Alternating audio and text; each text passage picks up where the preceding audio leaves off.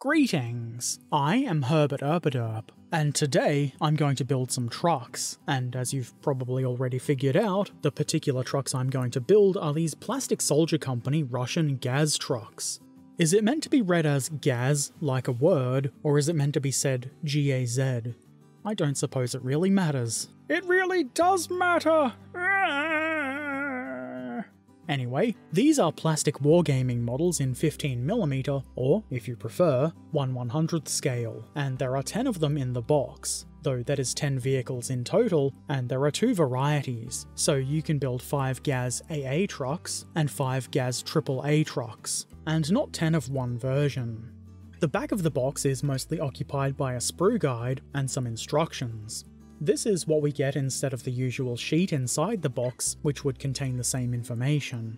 I actually think I prefer the sheet of paper, but this is fine and it works well enough. The box also mentions that decals are not included and can be purchased separately, but I think for trucks like this, you could easily get away without using any decals at all.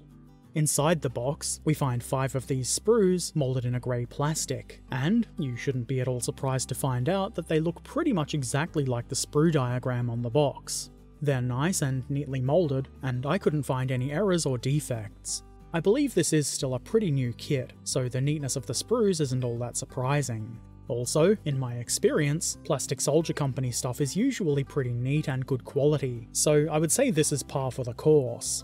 Each sprue builds 2 trucks, one AA and one AAA version, and as best I can tell, the only visible differences are in the wheels. The AA version only having 2 drive wheels, while the AAA has 4, and the underside of the cargo tray thing is a bit different as well. Otherwise they're pretty much the same, and go together the same way. I'm no expert on any kind of truck, so I can't tell you if the details are right, and the proportions are exact or whatever, but I can tell you that these models look good. Also, it's a good idea to remember that these are gaming models in quite a small scale, so there are going to be some omissions of detail, both to make them sturdy enough to handle in a game, and because certain details are just too small to be worth replicating in this scale. Okay, so the sprues look good, and that's all you get in the box. Let's start gluing bits of plastic to other bits of plastic. It seems the instructions want the cab built first, and why not? An exact procedure isn't given, but I figured starting with the rear wall would be a good idea. There's a fair bit of play in this part, so it seems like a good idea to get the side parts on quickly to ensure things line up neatly. This is slightly fiddly, but not too tricky. We just need to do a bit of nudging, add a little pressure, and of course glue, so the glue god won't smite us, and also so that the parts will stay together. The windshield and hood part comes next, and it doesn't quite drop right into place, but almost. You may need to do a little bit of fiddling, but this does go on pretty easily. Make sure to apply pressure to take care of any gaps that might form. I had a bit of a gap between the hood and side part on the left, though it wasn't anything too bad. Just something to be careful of.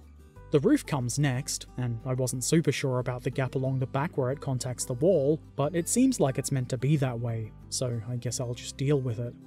It looks quite roofy anyway. Maybe that's not the correct term. Anyway, the radiator and headlights part comes next, and this more or less just plops right into place. I apply a little pressure for good measure, and just like that, we've got ourselves a cab. On the underside, I glue this bumper. It has a big chonky piece of keying that should make it pretty obvious how it goes on. When that's in place, I add the front axle. As you can see, this has a sort of cylindrical nub on it that faces towards the rear and lines up with the other similarly shaped bits of detail on the underside.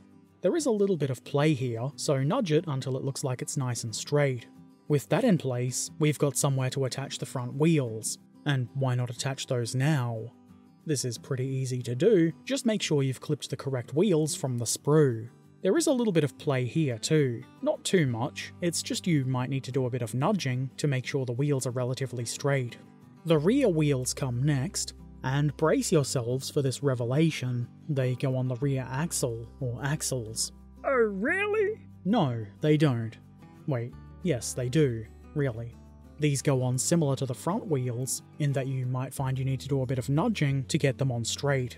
The main difference is that there are 2 tyres per wheel here, so obviously make sure that you are using the correct parts and have them around the right way, and this really is very easy.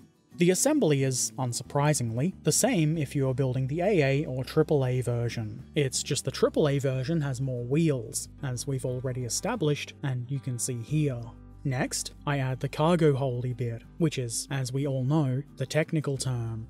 I start by gluing the bed into place. I wasn't totally sure if I was putting this around the right way, or if there even is a right way, and it seems a bit different between the AA and AAA versions, but it's not too hard to put into place. For some reason I did seem to have a bit more trouble with the AAA version, though maybe it's because I was quite tired at the time. Who knows? You're rambling again! No, you're rambling. I add the front wall next, and this was a little bit tricky to get into place, but our good friends glue, pressure, and nudging were all there to help. The sides and rear all go into place in short order, and it's pretty simple to get those on. Obviously, if they're not quite lining up straight, a little bit of nudging should be done, but there's not going to be anything especially challenging here. When I was building the AA version, it didn't seem like the side parts had a particular way they should go on, but when I got to the AAA, it did seem they had a specific way to go on. The parts are numbered in a particular way on the instructions, but on the box it's much too small for me to read, even with relatively good eyesight. I can only see the actual numbers if I zoom in on a picture of the box. So I guess if you do follow the instructions, it's easy, and if you don't, it's not. Makes sense, right? It would be nice if the instructions were a bit more clear there. I suppose now I know for when I get around to building the other 8 trucks in the box. The final touch is the canvas cover for the cargo area, and I think this is quite a nice piece. I would say this is optional, especially if you want to put a load in the back of your truck, but I really think it looks better with this in place, and there's no plank detail on the inside of the wall parts anyway. And there we have it, 2 GAZ trucks, 1 AA and 1 AAA. You can see just how similar they look, and that's obviously why I didn't show myself building both trucks. You should have built all 10! Maybe you should just watch this video 10 times. Anyway, the 15mm scale Russian GAZ trucks by the Plastic Soldier Company are now completed, and I think you'll agree they look pretty nice. They're obviously not a super detailed display model, and if you were expecting that, you were doing it wrong, but they do look pretty good. They'll obviously look better when they're painted, but they will still function on the gaming table unpainted. They just won't win as much because, as everybody knows, painted models fight better. Anyway, I think this is a really nice little kit. It's probably pretty obvious that it was quick and easy to put together, but I'm going to say it anyway. It was quick and easy to put together. Oh, you're so funny, Herbert! Funny looking! Yep, it's true. Sometimes, a nice, simple build is a relaxing thing to do, and sometimes, if you need to whip together a force in a hurry, it's exactly what you want. In my case, it was the simple, relaxing build I wanted. I guess I just don't really have a lot to say about these. It's a good kit, it gets a hearty thumbs up from me, and if you're interested in seeing more Plastic Soldier Company stuff, I do have a few more of their kits recently added to my stash, so stick around if you want to see that. If you want to see more Plastic Soldier Company stuff before it's a video here on YouTube, I do build pretty much everything on this channel live on stream.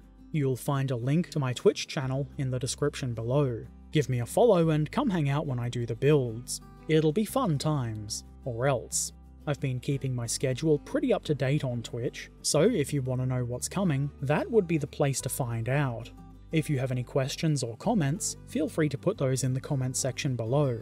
If you've built 1 or 10 of these, or any other cool models and you want to share, why not plop by our friendly Discord community and show us some pictures? We'd love to see what you've done. And if you've not already done so, why not subscribe, follow, ring the bell, consider becoming a patron if you want to see my videos a bit early, or maybe just come say hi on Discord or Twitch next time I'm live. And if you're feeling really helpful, why not share this video with your friends and enemies or anybody you think might get something out of it?